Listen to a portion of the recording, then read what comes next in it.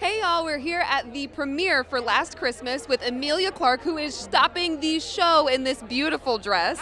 Tell me everything about it. Thank you. It's Valentino. Oh. I feel like I have to say it like that because it's kind of hallowed ground. So yeah, very lucky. Oh yeah. What inspired it? I mean, it's Christmas, isn't it? Almost. Tonight it is. So I thought sparkles. Why not? A little bit of Feels Christmas very cheer. festive. Yes, exactly. So yeah. tell me, what was it like working with Henry? Oh, it was amazing. He's such a poppet. He's just the sweetest, kindest man ever, and he's not bad to look at.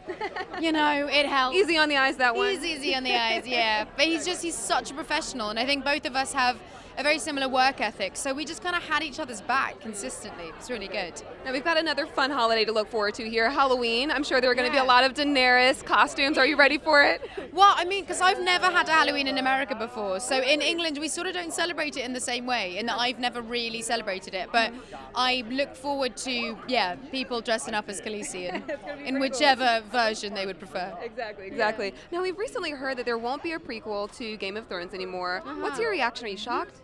Well, I mean, it was kind of astonishing because the show very much ended, and then we heard about the prequel and we were like, oh, okay, cool, but didn't have any understanding of what it might be or who was involved or all of those things. And I just think that if it wasn't meant to happen now, it's because it wasn't as perfect as everybody would have wanted it to have been. So obviously it's for the right reasons, and who knows, maybe it'll get reincarnated at some point later on in life. But I just don't really know. Yeah. I mean, all of us were huge fans of it. I know Camila Cabello was a huge fan. She tried to bend the knee.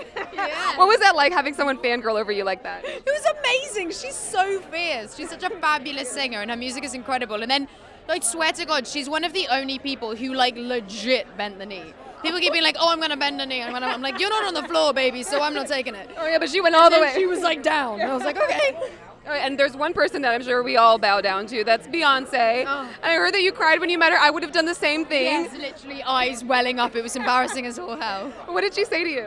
She was just very kind and very gracious and very sweet, and then sort of left because I think I was like a mess.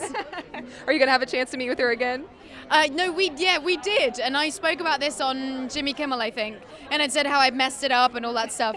And then I bumped into Jay-Z and Beyonce at a Houston, Texas basketball game, and Jay was there, and he just went, don't F it up this time. And I was like, sorry, Sir Jay-Z, I'm so sorry. Oh, that is hilarious. Yeah. Now, it was recently your birthday, October 23rd. Yes. Happy birthday, happy belated. Thank you so much. What did your Game of Thrones co-stars get for you? Kit, and because Rose is Kit's wife, and she's my best mate, and they got me this beautiful Smythson diary because they know that I'm always incredibly disorganized. So I think it was their nudge to be like, you got this, girl, you can do this year, you can order it properly. And then Jason got me a lot of drinks. Oh, good. A good friend, that one. A very good friend indeed. Thank you for watching. If you want more extra, hit the subscribe button and the bell so you'll never miss a video.